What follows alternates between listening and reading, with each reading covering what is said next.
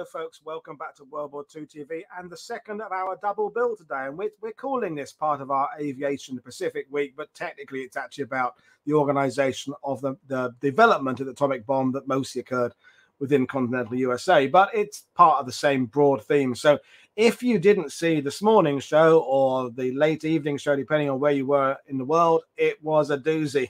And it has become my most commented on show ever. I mean, literally dozens of comments, some very long, some short, some have had their opinion changed. If you didn't see it, it was Paul Ham, the Australian historian, presenting his argument that the dropping of atomic bombs was basically unnecessary. Now, whether you agree with it or don't agree with it, that was all down to you to watch it and make your own opinion and decision. But it was a great discussion, and I thank you for taking it on board with the spirit that was intended, which was for healthy debate. But today, or now, we're going to discuss, as I say, the Manhattan Project. Dr. Kit Chapman has been on a few shows before. We talked about the science behind the bombs earlier. We've talked about weird and wacky animals in World War II. That was fairly recent. But today, we're going to look at the organization of the Manhattan Project. And if you are new to World War II TV, perhaps you found us because of the earlier show, well, thank you. We do a whole variety of shows on this channel. Some about the tech, some about the people, some about the battles. You're very welcome here. Just, I always say, leave us comments, even if they're not very positive. Share with what we're doing with your friends. Click to subscribe and click the little bell so you get notifications. And all the information you need is in the description on YouTube. So links to my authors and guests' websites, their books, their projects, their social media handles, etc., etc. So I'm going to bring in Dr. Chapman now. So good evening, Kit. How are you today? I'm very well, thank you. Thank you for having me back. Well, it seems it's not been very long, as it was only a couple of weeks ago. So the Manhattan Project, it's just enormous, isn't it? I mean, that's the thing is, we were just talking before going live there that how they're going to treat it in the forthcoming movie with Cillian Murphy, and will it be the kind of imitation game, the Enigma Bletchley of like three guys in a shed with a chalkboard and a calculator going, "Eureka, we've done and cracked atomic fusion"? Or will it actually explain the huge complexity of this organization that spanned numerous states and numerous areas? But we'll see with regards to the movie. But your interest, you're a scientist, journalist, teacher, but you love the history. So when did the Manhattan Project kind of first come up on your radar as you, Kit Chapman? So my PhD is actually in creating elements that don't exist on Earth. And I got into that right at the end of them. It's called the super heavy elements. We discovered a bunch of them a couple of years ago, and predominantly in Russia. It's actually a joint Russian, or it was before the Ukrainian war, a joint Russian-US project.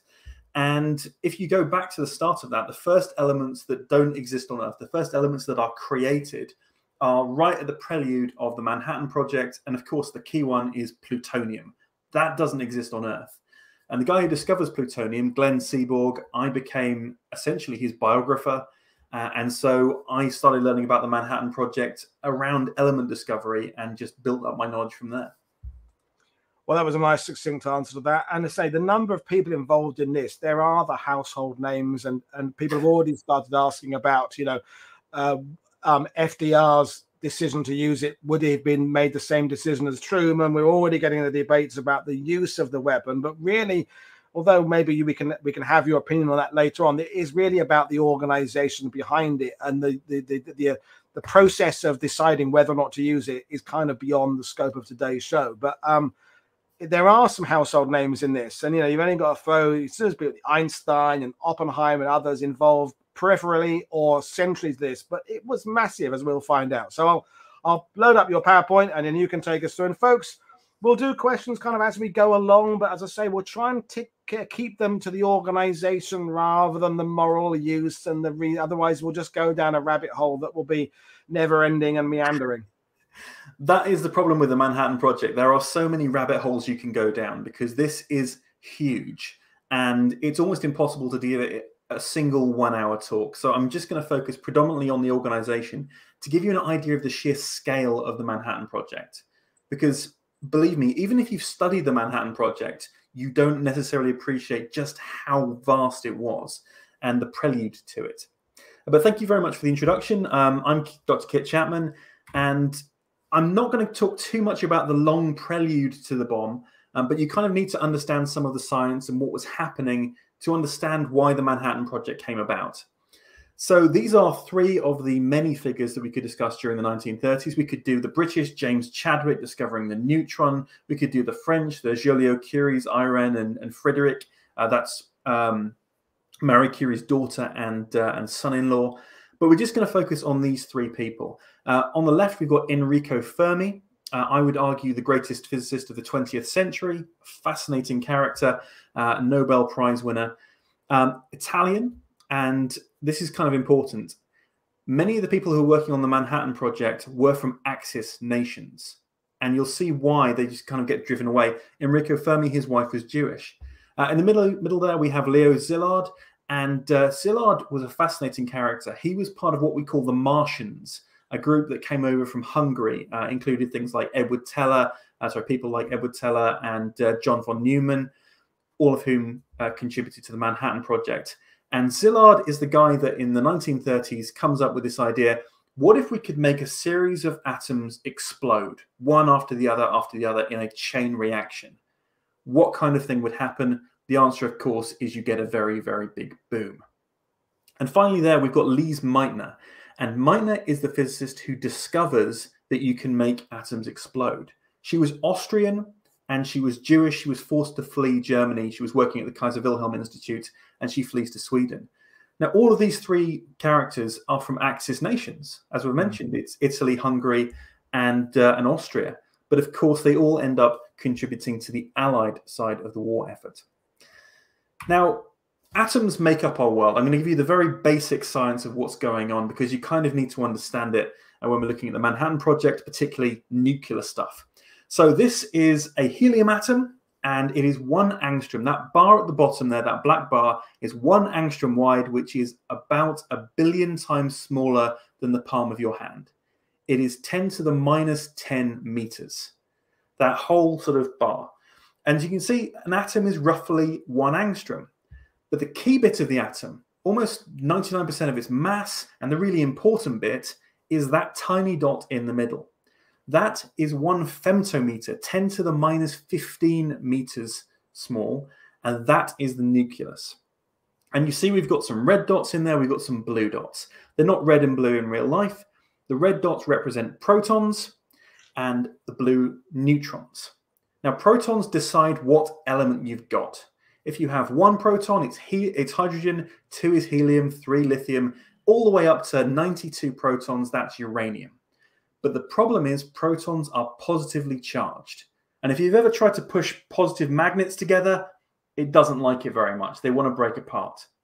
So you need to have packing filler in there. And you've got these blue little neutrons, and the neutrons are the packing filler. They have no charge whatsoever. They keep the nucleus together. Of course, when you get bigger and bigger atoms, you get to uranium, for example, there's so many protons in there that it becomes very, very unstable. It wants to break apart. It wants to release energy, and that's radiation. So that's what's going on with the atoms. Now, 2 things you need to know about atoms. They can join together or they can blow apart, and that's called fusion and fission. And you can blame Lise Meitner for having the names very, very similar. She came up with the term fission. Now, nuclear fusion is kind of interesting. So normally the Coulomb barrier, which is this positive charge, as I mentioned, it prevents atoms from smashing apart, joining together. Things just don't bloom together in our world. You need a lot of pressure and heat and things going fast. And of course, you get that in the center of stars. So in stars, you've got nuclear fusion going on all the time. That's why the sun is so bright and brilliant. And nuclear fusion is really important because that builds our world together. In the Big Bang, we only had hydrogen, a little bit of helium, a little bit of lithium. Anything heavier than that has been created in stars. So if you look around, you're looking at matter, you're looking at atoms making things up.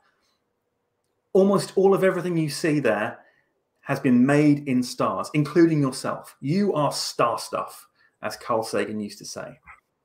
And thank you. I'm feeling very, yeah. And I just wanted to make my joke. I made it on the sidebar. I'm going to make it out loud. Is this atom being very small? It's nearly as small as the difference between hot and cold on hotel showers. It's nearly that small, isn't it? It's tiny. I mean, when you think about shrinking things a billion times, if you took the moon and you reduced the moon a billion times, it would be the size of a football, a soccer ball. So when I say a billion times smaller than the palm of your hand, we are talking very, very small. Yeah. Now, this is nuclear fusion. It's important. And in the 1930s, Enrico Fermi thought that he was able to do that. He started smashing some neutrons into an atom, and he thought he had what's called neutron capture. The neutron sticks in there and through various processes I'm not going to go into, turns into a proton. And that's really important for heavier elements, because if that's happening, if you turn uranium into you add a neutron to it and you turn it into a proton, you're moving one place up the periodic table. It's become 93 protons. That's something that doesn't exist on Earth. And he won the Nobel Prize for this in 1938. The problem is that that isn't what he was doing. He was making a mistake. It was a very fortunate mistake for him because, as I mentioned, his wife was Jewish. He wanted to get away from Italy because Benito Mussolini didn't like Jews. They started persecuting them. And he was able to say to Benito, I'm just going to go over to Sweden. I'm going to collect my Nobel Prize. I promise I will be right back. And of course, he and his family did a runner and went straight to America. But that wasn't what was happening. And in December 1938, a month after he gets the Nobel Prize, we find out because Lise Meitner is able to explain it. What's happening is a neutron is going into that uranium and it's forming an unstable nucleus. You can see it's going like a little sort of dumbbell kind of shape. Yep. Now, rather than sort of relaxing and turning into a proton and becoming stable, that does happen, but it's incredibly rare. It happens in 1 in a million times. More commonly, you get fission.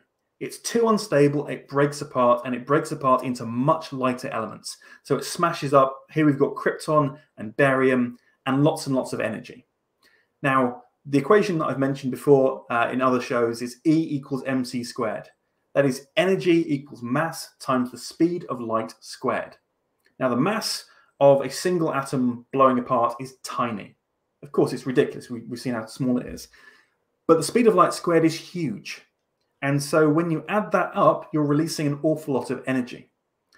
And this is where Szilard's idea comes in, because you see those little neutrons flying off. You've got 3 of them there, as well as your krypton and your barium.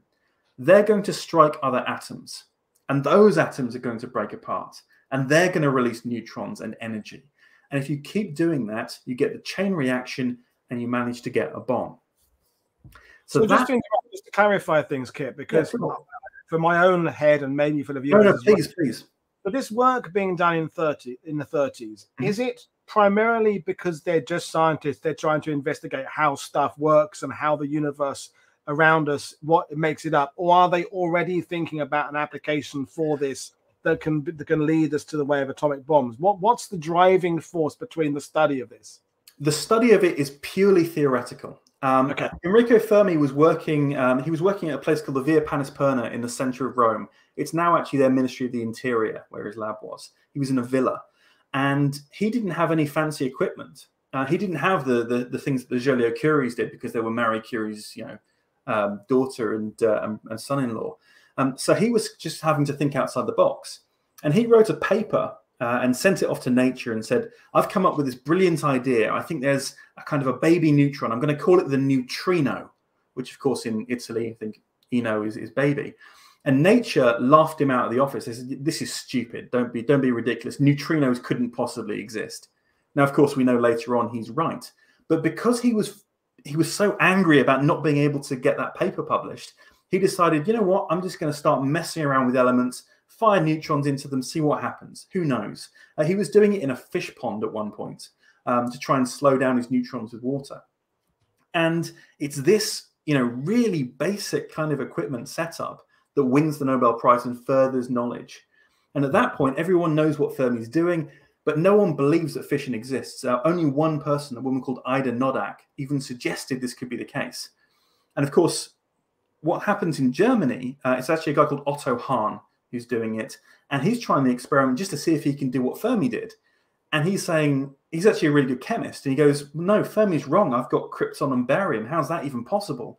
He writes his letter to Lise Meitner asking her, I've got these results. I have no idea what's happening.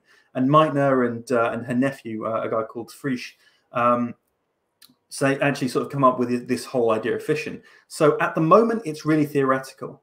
But at the moment this happens, the moment everyone realizes you can make an atom explode, everyone realizes the potential consequences. And in fact, the Wehrmacht, they start looking into whether or not they should be using this as a weapon.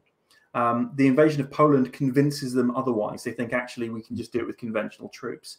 But the moment this happens, this is when everything starts to accelerate. And that actually leads us to the next point. The August 1939 Einstein-Szilard letter. So Albert Einstein, obviously the most famous scientist of the 20th century. I think everyone's heard of Albert Einstein. And Leo Szilard is really, really worried about the use of the potential bombs. Now, he knows he hasn't got the impact himself to write a letter and anyone to listen. But if Albert Einstein writes the letter, everyone is going to listen. And so he convinces Einstein to write to President Roosevelt to say, look, the Germans are going to be looking into this. And so that's how we start developing the nuclear weapons. Okay. So if I move on to the letter, because actually we have it here. Normally for some reason I haven't got the slide skipping. Behind him you've got the letter, and in the front you've got the response from Roosevelt. And you can see October 19th, 1939, Franklin Roosevelt is reading a letter from Einstein that says, that it is conceivable that a bomb may be used. This is something the Germans are already looking at. We need to start focusing on it.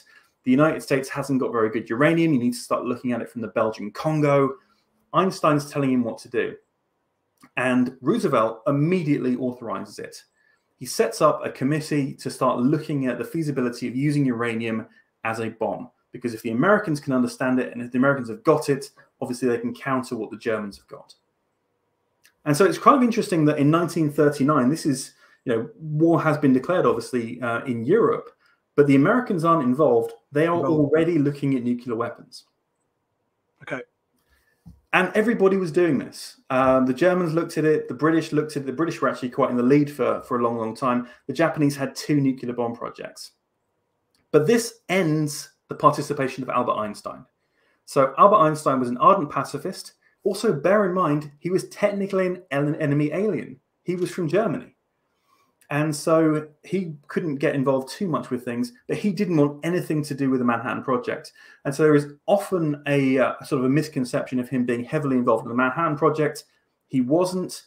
Later on, he said he regretted writing the letter at all. But that kicks off the Americans looking into the weapon.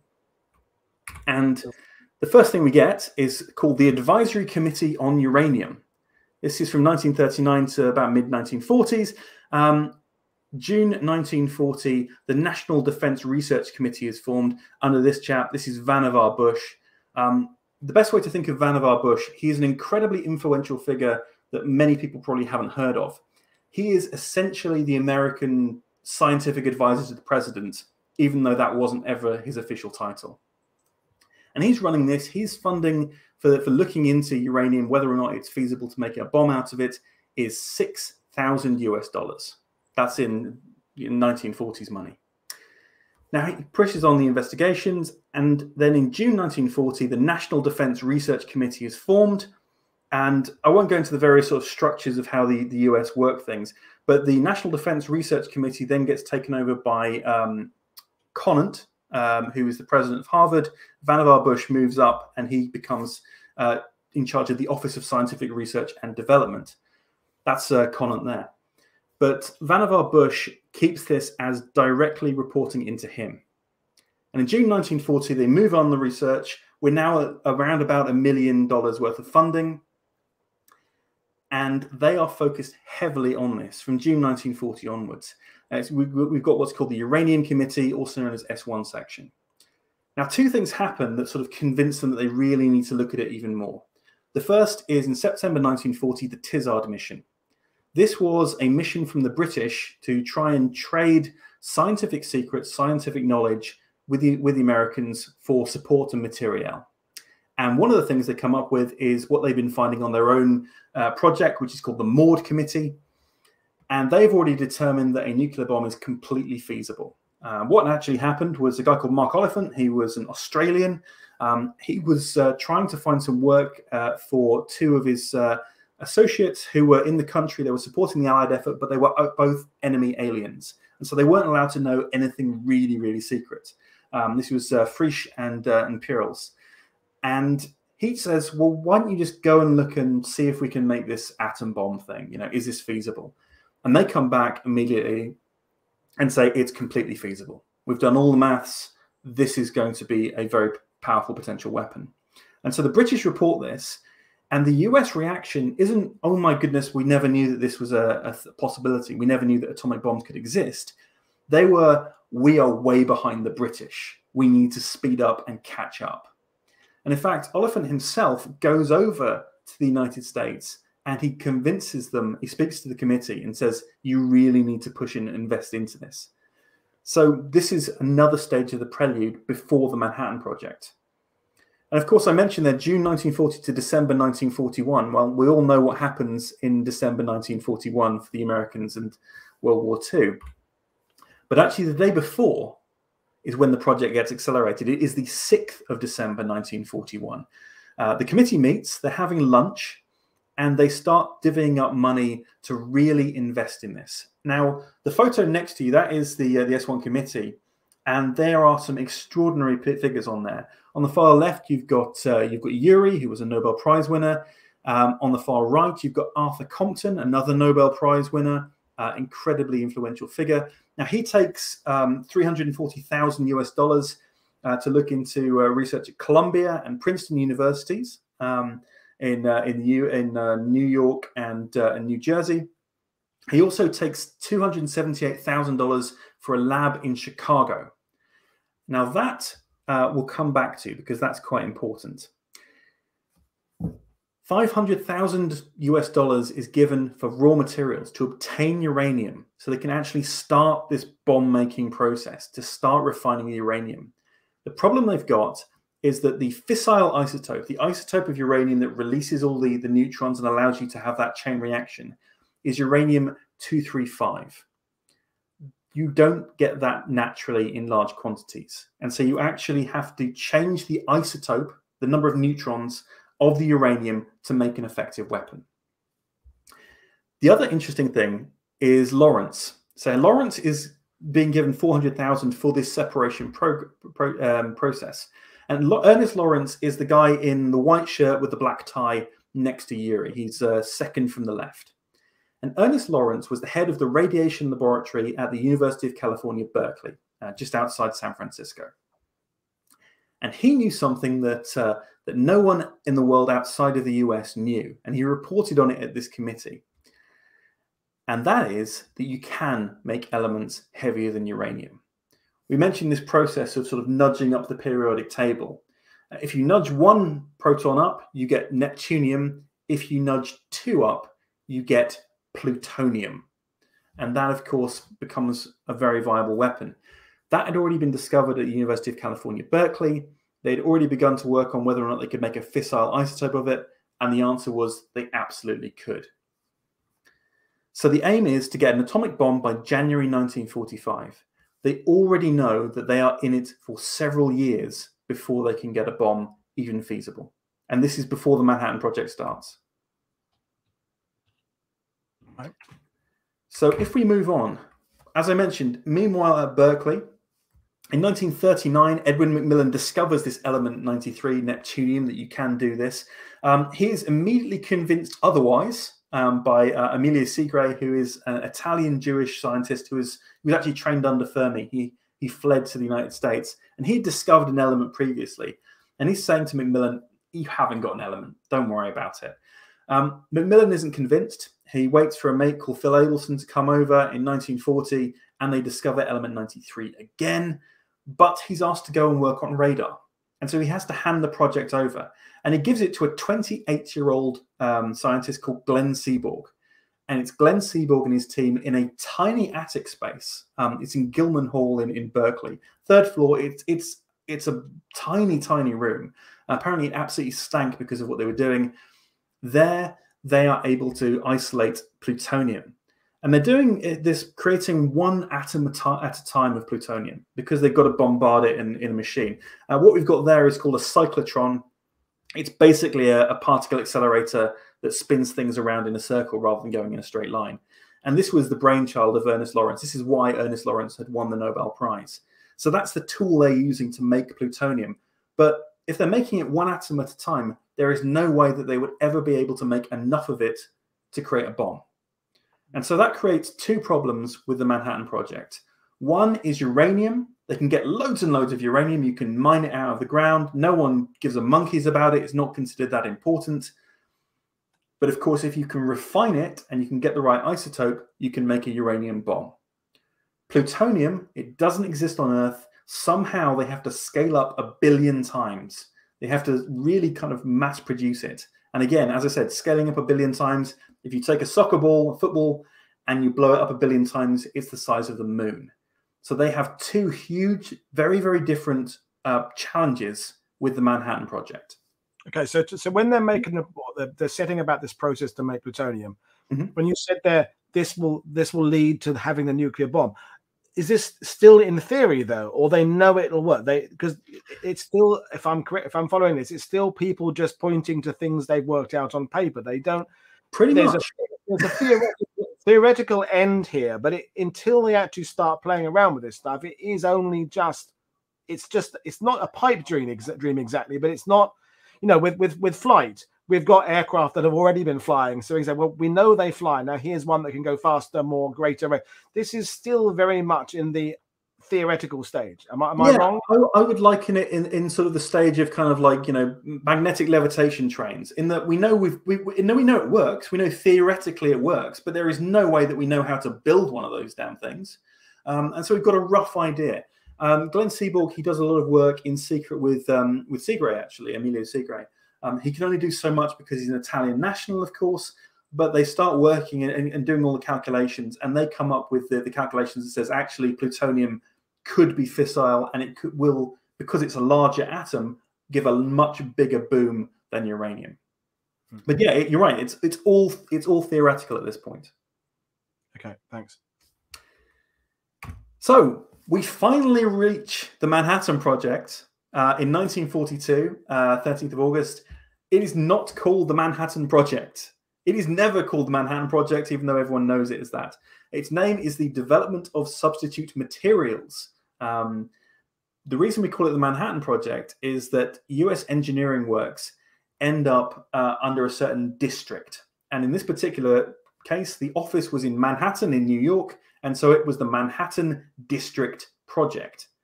But in 1942, the total funding from until it ends in 1946 is $2 billion US. It is not the most expensive project of the war. It is incredibly expensive. And so you can see how rapidly they've started to scale up as soon as Pearl Harbor happens, as soon as they realize that actually this is completely feasible. And they've got to sell this idea to the men with the wallets, the men with the purses, because, you know, we know that by December 41, early 42, you know, the world is at each other's throats. There are massive, great campaigns happening, and $2 billion is a lot of money. And there's lots of very basic tech, landmines, sea mines, lots of just aircraft, more tanks. They're very, very simple to produce. And that money goes an extraordinary long way to conventional things. So who is, if I'm going down a rabbit hole, I see. No. It's a good rabbit hole to go down. Who's funding it? Well, it's coming. You know, we're having people saying how good you are at explaining. Someone must be able to go into rooms in, you know, the Senate, Congress, whatever, the White, and sell this idea in an incredibly convincing way to get the state, to the departments, all the finance to say, okay, yeah, here's $2 billion. Going into something that, as we just established, is still really only theoretical. It's not like they've got well, here's the baby version that definitely works. This is still, I mean, the promise is huge. The potential of this clearly is, as we know from the outcome in 77 years ago today of Nagasaki, is huge. But there's nothing to back this up except words. Really? Yeah, you're absolutely right. And it's a load of, it's those boffins, it's those brainiacs coming in, those scientists with their ideas. And it's always fascinating to me that the scientist who ends up in charge, as I mentioned, multiple Nobel Prize winners were working on this. It's not a Nobel Prize winner who gets appointed in the end. It's Robert Oppenheimer, just a guy at Berkeley. The answer is Vannevar Bush. Vannevar Bush is the guy who's sort of leading and is incredibly capable of explaining this science. Ernest Lawrence, also fantastic at explaining things and sort of getting people on side. And able to massage a team, I think, is the best way to describe it. He's able to sort of get everybody on board. But there's also several different generals, and they actually move around depending on where they are, and not just at general level as well. It's also at colonel level, who are incredibly persuasive and actually able to say, "Look, this is serious." But you're absolutely right. It's fascinating that this is a project that gets this amount of money, given it is theoretical. I mean, the potential is huge, but it isn't something that you can say, this is a new bomber design. There's a point here from Pat, who's, pro, very, very aviation based. Imagine if Whittle had 2 million, let alone 2 billion to work with in 1942. How further ahead would we be with jets, for example? Just to throw that as an idea. Okay, that's Britain, that's not the USA. But I mean, again, I don't want to overstate. 2 billion is a hell of a lot, and that's 2 billion then, isn't it? That's not 2 billion. This is 2 billion then. And the amazing thing is, this isn't the end of the spend, as you'll see. This is just the beginning of it. It's 2 billion over the course of the whole project. I should probably point that out. It's not like in 13th of August 1942 there is a check signed over. Yeah, gradual costs do increase. But yeah, and obviously you need someone in charge. And in the end, it falls down to 2 men. The chap on the left there is he was known as quite pugnacious, quite sort of aggressive, a bit chubby a bit loose around the middle, like me. His name's Leslie Groves, General Leslie Groves, and he is the guy that designed the Pentagon. So he is an engineer, and he's great at pulling things together. And Groves is best summed up as an incredible organizer. One thing that always startles me, the Manhattan Project, when we get to the size of it, is that mostly it went very smoothly. There were very few hiccups, and that's largely down to Groves. And one of the reasons that the science went so smoothly is Groves had a brilliant notion to appoint the chap on the right. That is Robert Oppenheimer. And Oppenheimer was this erudite, very, very polished, came from a very wealthy family, scientist, but he wasn't a Nobel Prize winner. But he had the ability to bring people together and to organize. And he had divisions under Compton, he had divisions under Lawrence, and under Urey as well over in Princeton, Columbia, just to get everything moving. And they're the guys that organize. And when we look at the scale now, you'll just see what they're organizing. So this is the number of personnel that were involved in the Manhattan Project. The scale there is in thousands. You can see it goes up to about 125,000 at its peak. That total, that biggest lump, that is all personnel. The other humps, the second largest hump is construction. So the majority of people were working in construction. But 600,000 people from the start of the project in 1942 to 1946 is astonishing. That is the population of Glasgow. And bear in mind, this is just the people working on it. This isn't their families and their children who obviously need to live somewhere. 125,310 people was the peak number in the middle of 1944. That is equivalent to the number of people who land on the beaches on D-Day. So when we think of the Manhattan Project, it isn't this tiny project. It is the equivalent of another front, essentially. And 2 billion, it's a huge spend. Again, think of it in terms of another front. And it stretches across the continental United States of America. There are so many different sites that I could pick out. You've got Ames in Iowa, for example, that was doing some secretive stuff. St. Louis is really, really important. Alamogordo, which is actually where they test the bomb, that's Project Trinity in 1945. I'm just going to pick a couple of the key points and sort of work you through them and give you an idea of how many personnel were working on each. So Chicago, that's the Met Lab, the Metallurgical Laboratory, that is under Compton. And their job is, he's brought Seaborg over. Seaborg arrives on his 30th birthday. These are not old scientists. They're young scientists.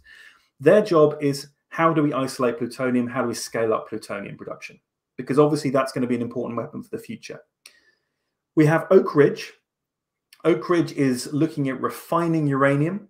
How can we actually make the uranium bomb work? And that's really the center of the Manhattan Project. That's home base, if you like. We have Los Alamos, which is where the bomb makers are working. This is where probably most people imagine the Manhattan Project, get their idea of the Manhattan Project, these isolated scientists in the desert. That's Los Alamos. And then finally, just under the T there in the Manhattan Project, right at the top in Washington, we have Richmond. That is the Hanford Engineering Works. And believe me, when you want to appreciate the scale of the Manhattan Project, we'll come on to Hanford. But this is stretching across the United States of America. And I'm going to break down each of the areas and explain what they were doing. So let's start with the Met Lab in Chicago, the Metallurgical Laboratory. It's still there in the building, although other parts of it aren't. They eventually move out to Argonne Forest, which becomes Argonne National Laboratory and Fermilab, things like that. But their job is how to make and isolate plutonium. 2,044 people working on staff. So this is relatively small for the Manhattan Project. August 1942, they get the first weighable amount of plutonium. They've been creating it in particle accelerators, and their job is how to refine it. And Seaborg is the guy that's sort of running this because he discovered it, and he has a brilliant idea. He's got a friend of his called Stanley Thompson, who he went to high school with, he went to UCLA with, and Stanley Thompson was a chemist who had gone off to work for Standard Oil. And he thinks, okay, oil is about refining. Why don't I get Stanley Thompson in? So he calls Stan in, and Stan comes up with this brilliant process called bismuth phosphate process, where they can actually isolate the plutonium. You get other sort of more maverick figures. You get a guy called Al Giorso, who is an electrical engineer, and Glenn Seaborg's wife, who was actually Ernest Lawrence's secretary. He marries her. Says, I've got a friend of mine. Her husband is trying to get into the Navy. Can you write him a letter? And Seaborg says, okay. And his wife says, what was that? Something just did something on my computer. Nothing. Okay, never mind. I thought we were suddenly crashing. So Helen Seaborg asks Glenn to write a letter, and Glenn says, actually, let's use this guy. He's got skills that I need. And Albert Giorso turns out to be absolutely fantastic at making elements. He goes on to become the most successful element discoverer of all time. 12 elements by the end of everything, including 2 during the Manhattan Project. But that's a side project they were doing by the end of it. The big problem they've got is how they can scale up plutonium, as I mentioned. Problem is you've only got a tiny weighable amount in August 1942. How do you get more of it? And this is when Enrico Fermi re-enters the picture. So he fled Italy. He ended up in the United States. And he comes up with this idea, why don't we get a block that is basically a neutron bouncy castle? Neutrons are flying around everywhere. And then we'll feed uranium rods into it. And sure, most of them will blow up. Most of them will produce energy.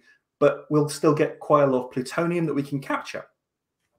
What he was talking about was, of course, the first nuclear reactor. And they build it in Chicago underneath the bleachers of Stagg Field, which was the sports stadium. They build it in a rackets court, a kind of squash court. And there it is. That is the world's first nuclear reactor. Of course, downtown Chicago is not a great place for a nuclear reactor. So they then build one over in the forests. And this proves that you can actually use a nuclear reactor to upscale your uranium and start making plutonium. And that's what the first nuclear reactors are for. It's not to produce energy, it is to upscale and produce plutonium. So that's what they're doing at MetLab. Let's move on to Oak Ridge. So Oak Ridge is a fascinating secret city, and as you can see, 75,000 staff. This is a city. Their focus predominantly is how to make uranium. Not make uranium, I should clarify, how to refine uranium to get the right isotope. That's what you want to make. So 19th of September 1942, the US Army takes over 59,000 acres near Knoxville, Tennessee. The reason they choose Knoxville, Tennessee is, one, it's got Knoxville nearby. You've got a population center. Several dams were built during the 1930s as part of the New Deal. So there's a lot of energy there, and you're going to need that. And also you've got fantastic transport links because Tennessee's got lots of railways. It's got lots of roads. It's the perfect place. And they take over this land. They kick out the people living there. It's in several valleys. That's deliberate, so that if one part of it blows up, it won't blow up the other parts because they're all in different valleys. And they create a city in which no one goes in and no one goes out without authorization. It becomes known as the secret city. And their job is different ways to create and refine uranium because they don't know what the right way is. By the end of the war, Oak Ridge, originally it was called the Clinton Engineering Works, has become the 5th largest city in Tennessee. And they've called it Oak Ridge because it sounds innocuous. It sounds like some nice place on a map that has nothing to do with making weapons. Now, if we go into the different parts of Oak Ridge, and it's important to remember when it first began, there were no nice roads or anything like that. This is a muddy camp, essentially, with 75,000 people. Dysentery was rife in the whole camp. It's not a nice place to live. Down by the river, you've got the K25 gaseous diffusion plant. They're trying to use gaseous diffusion to refine their uranium. This becomes the largest building in the world. It is absolutely massive. That is not even the biggest project.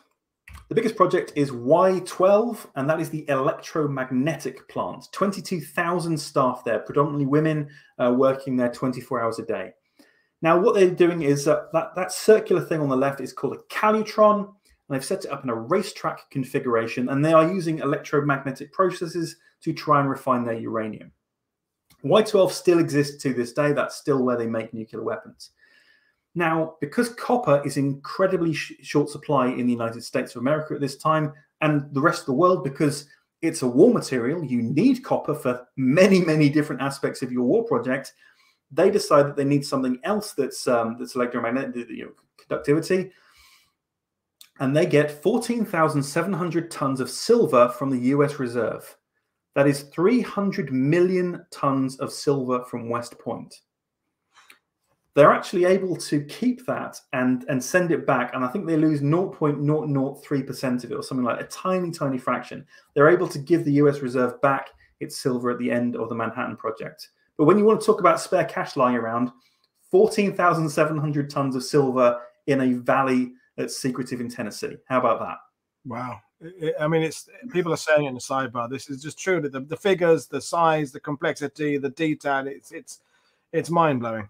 It absolutely is.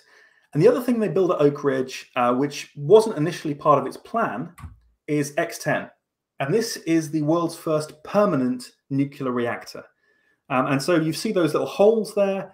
Basically, you've got your neutron bouncy castle behind that wall, and in those holes you feed in long rods of uranium. That's what those mannequins are doing. X-10 still exists to this day. I've actually been in there. It's incredibly secretive. You're not allowed to take photos around it. The US government really don't like it. Department of Energy won't let you do that. But this is Enrico Fermi's baby, and this is a permanent nuclear reactor to make sure that we can use a permanent nuclear reactor to produce plutonium. That is the sole purpose of it.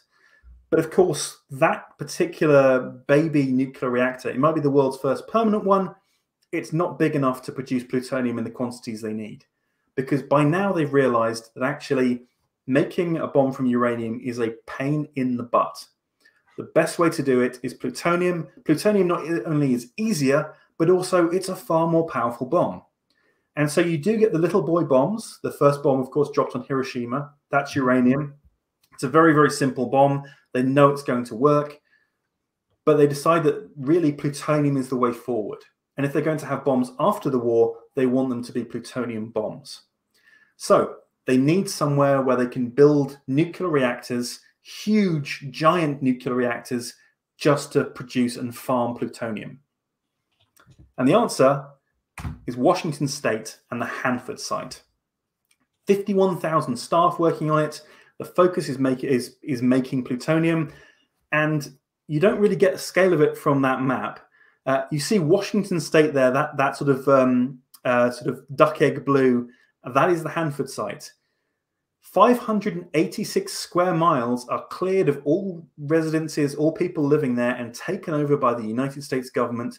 DuPont are the main contractors for this. This is in January 1943.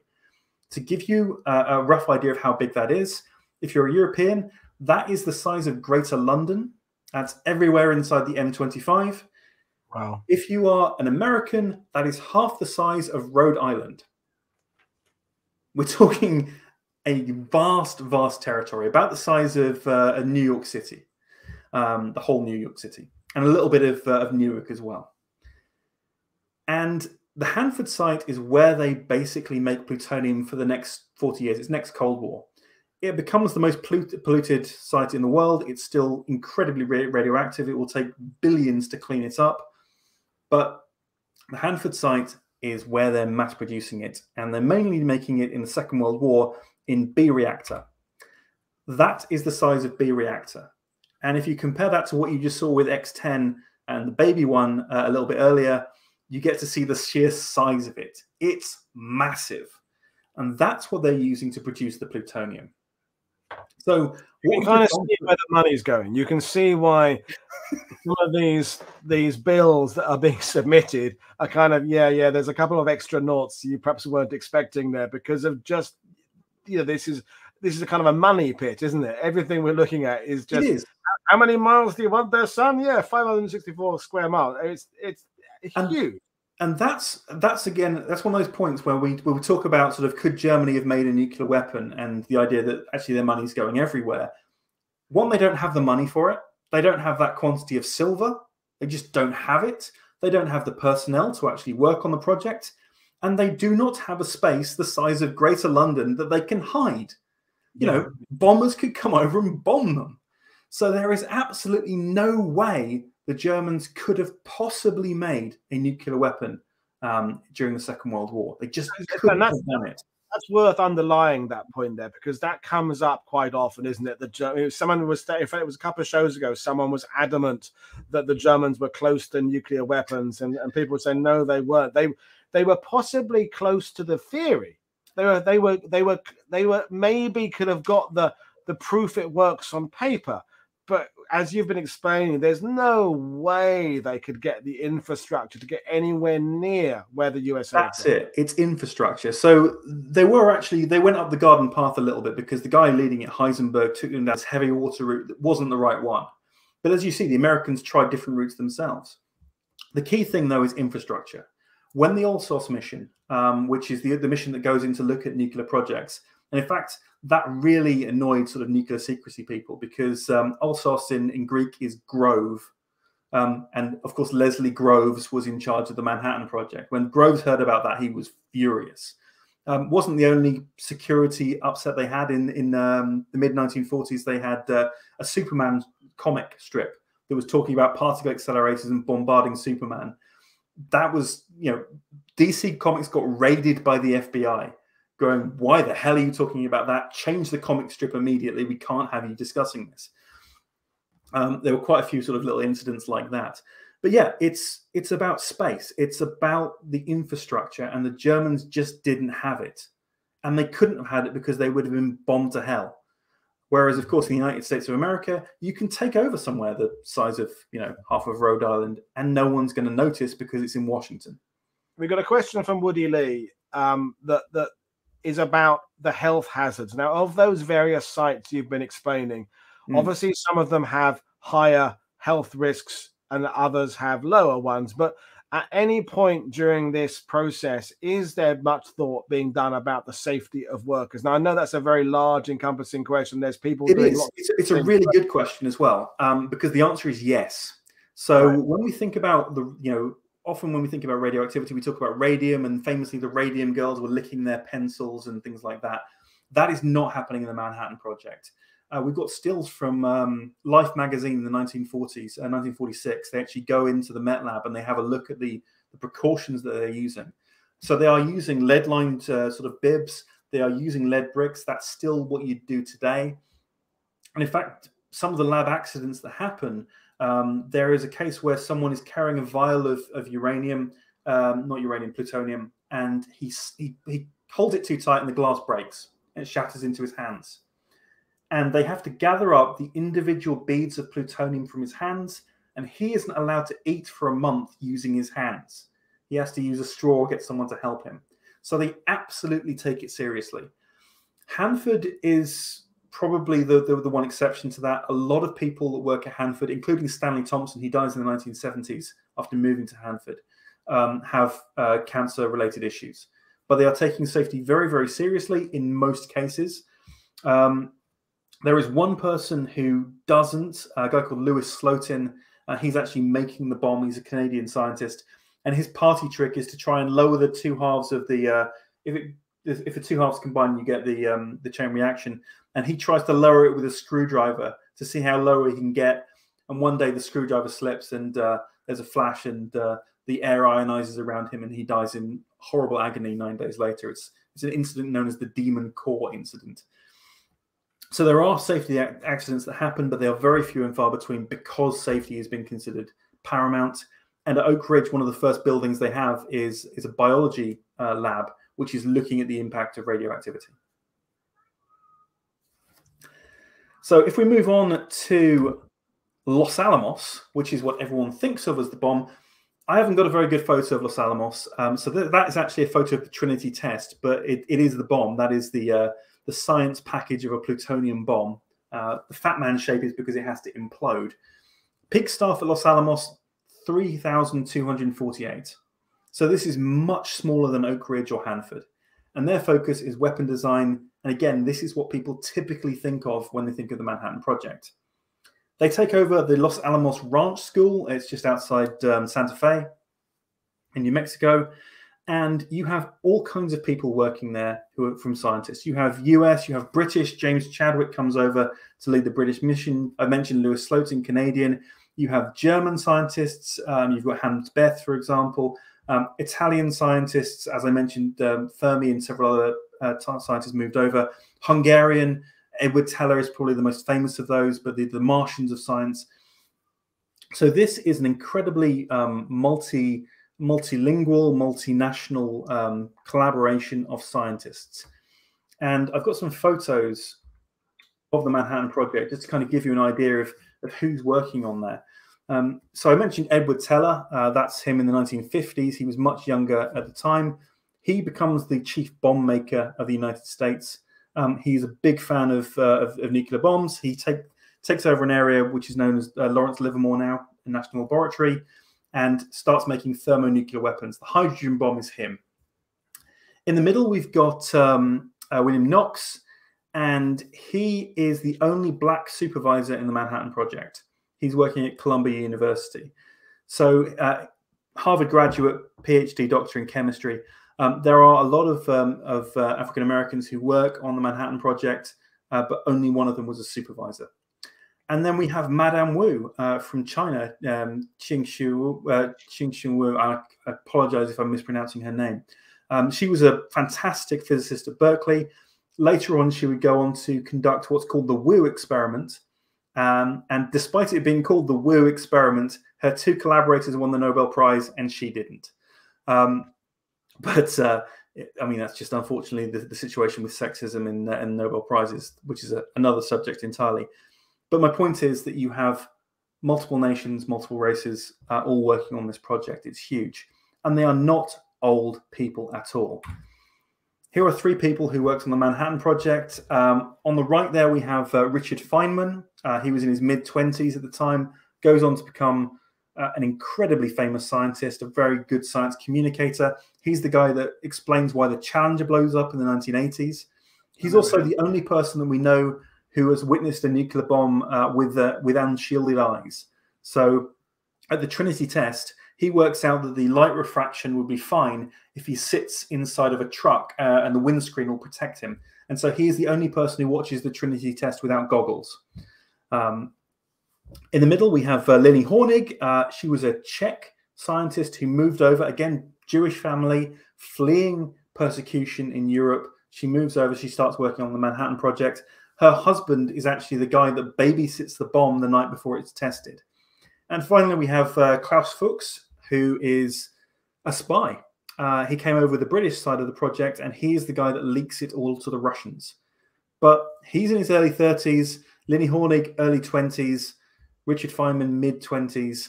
These are not old scientists. This isn't the sort of, the stuffy grey people with pipes and all that kind of stuff that you have an image of. It's young, bright minds. Now, finally, I'm just going to wrap up very quickly because we're running out of time, I know. We get 2 bombs. Little Boy bomb is the uranium bomb. That's almost obsolete as it's made, but we know it's going to work. So that is taken off to the USS Indianapolis and loaded on in San Francisco. And we've got the plutonium bomb. We're not sure if that's going to go. We need to test it. And so they do it at the Trinity site in New Mexico. Trinity test, 16th of July, 1945. That tiny box that the chaps bring in, his name's Herbert Lear, that holds the plutonium core, the actual part of the bomb that works. Everything else, that giant package, is just to basically implode it. And the core is about the size of a small bowling ball, an overlarge tennis ball. It weighs about a stone. It's not very big at all. Initially, the plan is to blow it up in this giant tank, which is called Jumbo. The idea was to contain the blast so you can analyze it. But of course, the scientists pointed out to Groves that despite spending a lot of money on making this giant metal container, what you're doing is the bomb is going to be so powerful, you are creating a giant shrapnel grenade. This is not a good thing to do, a nuclear shrapnel grenade. Jumbo is still in the desert. You're allowed to visit the Trinity site in October or April. One day, there's 2 days a year that you can actually visit. I've been there. And Jumbo is still there when you walk up to the Trinity site. They just left it in the rusting in the desert. So Trinity test, 16th of July, 1945. They do it with an airburst. They drop it from this tower. It explodes. The first person to speak isn't Oppenheimer with his Bhagavad Gita, which he just thought, if you listen to what he says. The first person to speak is Kenneth Bainbridge, who was in charge of the test. It was his job that if the bomb didn't go off, to go up to that tower, knock on the bomb and see what was wrong with it. And his reaction to the bomb going off was, "Now we're all sons of bitches," which I think is a much better line and much pithier than the erudite Oppenheimer. Yeah. But the Trinity test goes off, and there we have it. That is the first explosion of a nuclear bomb, 16th of July, 1945, 5:29 a.m., done in New Mexico. You can see there on the right, that's the crater in the blast site. And I bring your attention down to the bottom right there, at 0.1 kiloton test crater. They set off 100 tons of explosives so they could actually have a comparison. 100 tons of explosives does that tiny black dot. A nuclear bomb does that. It's around 12 kilotons, the Trinity test, 12 to 14 kilotons. Incredibly powerful, so powerful that a blind girl driving 50 miles away, 50 miles away to school, says, "What the hell was that?" Turns to the driver. There is a flash, a plane going over Albuquerque, sort of almost blinded by it. The pilots, they're told, do not fly south under any circumstances. It shatters windows 100 miles away. They have to come up with a cover story that an ammo dump has blown up. And while this is happening, because they know the uranium bomb is going to work, it is already on the Indianapolis, and the Indianapolis is given orders to set sail to Tinian Island, where, of course, the bomb will eventually be delivered to Hiroshima. So that is the Manhattan Project, and I apologize for sort of running out of time, but I hope that's given you an idea of the sheer scale of the project. It is absolutely been incredible, and we'll do some questions, and I've got some questions. So the first one, Brad, from On This Day in Canadian Military History: is it true that Oppenheimer cheered the bomb working? No, it's not. So Oppenheimer was actually asked his reaction, and he said a couple of people cheered, a couple of people cried, most were silent. I remembered the poem of the Bhagavad Gita, and then he quotes the whole thing, but the important line is, "Now I am become death, destroyer of worlds." So Oppenheimer was one of the people who was quiet when the bomb went off and kind of very contemplative. Thank you. And George Newman is saying, how did Fat Man get to Tinian? Fat Man got to Tinian by plane. So they transported. There is a famous case where the guy guarding it, someone comes up to him on the runway, this sort of imperious colonel, going, "Hey there, I don't have the authorization for this. I want to have a look inside." And he has a gun pointed at him, saying, "Sir, I am not allowed to do that." It's really kind of interesting, actually, when they were transporting the Fat Man bombs, they couldn't hold them properly in the B-29s. And so they had to use something called Marmon clamps. which is this new type of clamp so they could actually hold the bomb in place before they drop it. And the Marmon clamps were built by, I've got to get this right, it's Zeppo Marx. So one of the Marx brothers, he didn't like Hollywood. He didn't enjoy acting in Hollywood. He went into production of clamps, and it's his clamps that hold the nuclear bombs in place. So the Marx brothers had a part in the Manhattan Project, albeit indirectly. Okay, well, we've got two people, thank you for that, who've asked how many bombs could the US have produced in 1945, and how many did they? I don't have the exact number, but they were mass producing the bomb, the plutonium at Hanford at that site already. So they had multiple cores ready to go. They had some bombs already lined up. And in fact, as I mentioned, this Demon core, they've got cores that they can experiment on. So I can't give you the exact figure. I apologize. The guy who would know is Alex Wellerstein, who is a fantastic writer. He writes on nuclear secrecy, and he would have that answer. I'm sorry, I don't. But they had several plutonium bombs ready to go. So going back to all those multitude of sites, in fact, if you can bring the map up, that would be really cool. Yeah, because sure. The Trinity test was July. If I'm remembering correctly from the beginning of the presentation, the plan was to get this by January 1945. January 1945, yeah. So was it behind, or was it only July they got the point? I mean, in January, where were they? In January, where were they? They were behind. But I mean, of course, you're projecting in 1941 where you're going to be. The fact that you are, 4 or 5 months out, I think is perfectly reasonable. But what they were is more forward than they thought they were going to be in plutonium, because on that day, on that meeting on the 6th of December, famously the quote from Conant is, Glenn Seaborg is a very good scientist, but he isn't that good when it came to producing large quantities of plutonium. And Conant was right, but ultimately they got over that problem. And so there was a slightly shifting goalpost, because you're talking about production of uranium, and then suddenly you move to plutonium as your primary use. So yes, they were technically, I suppose, a little bit late in their predictions, but of course they've produced a much more powerful weapon as well. Yeah. So, which will lead me to my next question, because when we think about some of the tech in World War II, I'm thinking about the various problems the Allies were having with torpedoes, the Germans were having with torpedoes. There's other bits of tech that people are looking at in kind of one place, and they're still struggling, because it seems to me that this is the typical metaphor of a chain only being as strong as the weakest link. Because any one of these plants that are working, or whichever aspect they're working, whether it's plutonium, whether it's the structure of the bomb, it's the casings, whether it's on the delivery, all these things there, if one gets critically behind, then surely the whole project is only going to be moving at the speed of that least successful program.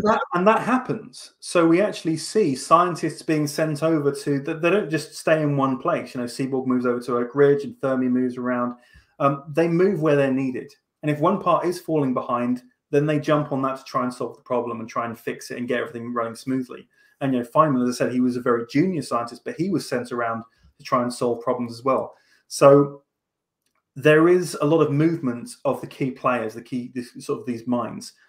But when we talk about sort of getting things working, bear in mind Los Alamos and the bomb actually working project, we're talking 2 years, and 3,000 of the majority of them were actually guards, but a couple of hundred of the world's greatest scientists trying to crack this problem, and being willing to support each other. And again, that's a key part of Robert Oppenheimer, because it wasn't about ego with him. He was about solving the problem and being able just to cut through the guff and focus on the issue. So rather than ending up going up the garden path like the Germans do with Heisenberg, they are able to just get someone who sees the bigger picture and is able to keep the project moving forward. Okay, thank you. We've got one question from Marks and Sparks, who is asking, how much involvement did Sir William Penny, father of the British A-bomb in the 50s, have in the actual bomb development as part of the project? I'm sorry, I don't know. I can't answer the question. Okay, that's a very good answer to this. Now, my next question is about, because we said at the beginning we're not going to go down the rabbit hole of the morality question and the who used it and how they used it, but forgetting that for a moment, it is, as a pure scientist, is some of the brilliance of the work behind this somewhat overshadowed by the destructive nature of it? The list of names you mentioned, these Nobel prize winners all coming together from numerous countries, some of whom are Axis countries. The pure science behind this is brilliant, whether or not you can admire the pure science and also be abhorrent at the use of the weapon. So, but has some of that scientific appreciation been lost in the moral question of its use? I think it absolutely has, and I think the interesting thing about the Manhattan Project is the scale of scientists coming together and working. The really interesting thing is that this is right at the start when scientists start thinking about, all right, you do this bit, you become the expert in this, I'll do the expert in this. Previously, someone like Marie Curie would have to do everything herself. That's only the previous generation. And again, it's Ernest Lawrence who comes up with this concept of big science. You know, we all specialize in one area and we work together as a team. So this is the first true global science project. It is the first one that happens. And I think, from my perspective, the only project that's sort of equivalent, you know, we're not even talking things like CERN and the Hadron Collider. The only thing that I would say is comparative to the Manhattan Project is how rapidly the COVID vaccines were developed. That is the only project we've ever had on this scale where everyone was just all on the same page. Well, I was going to make the parallel. It's interesting you said COVID, because I was going to go with solution to global warming. I was going to go, you know, I would love if that was the case. I would love if we were all working on.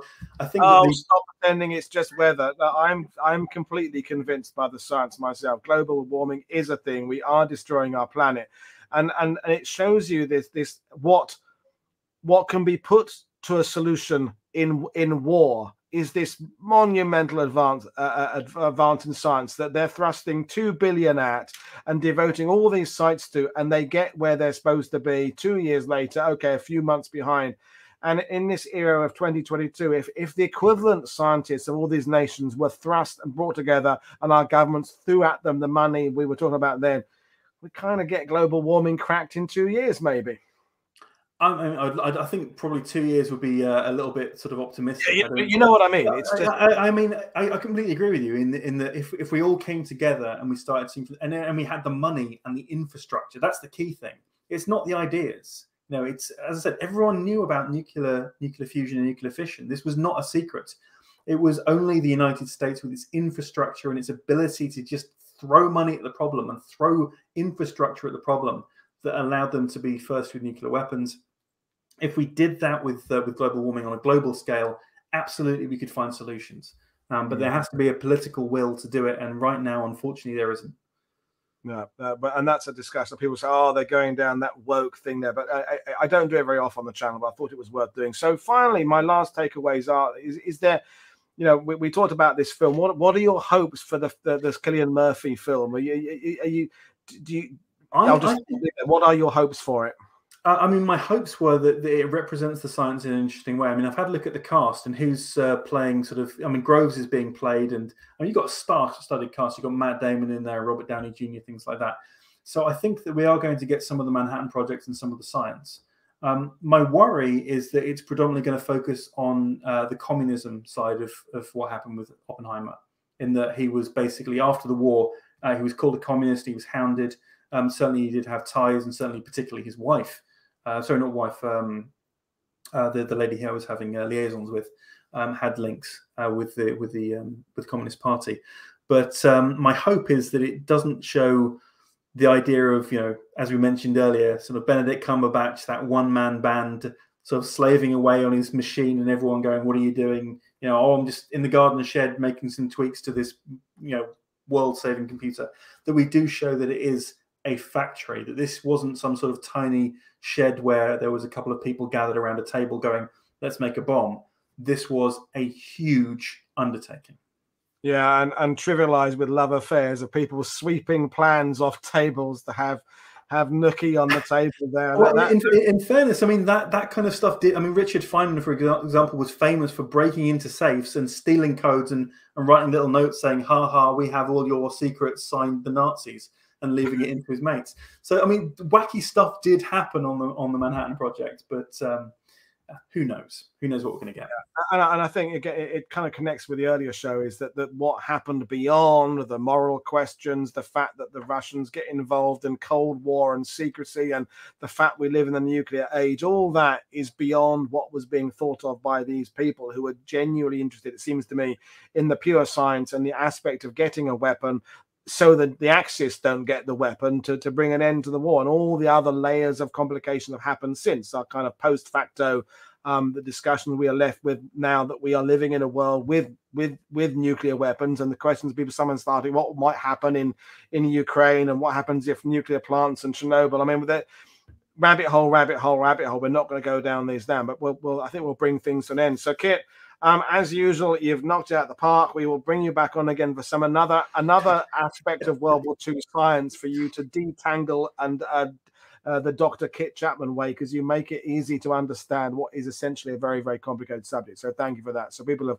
have loved it. So there we are. So I'm going to take you off screen, remind people what we're coming up tomorrow. I'll come back and bring in a minute. So tomorrow, don't forget, folks, our show tomorrow is 2 hours later. It's 9 p.m. UK time.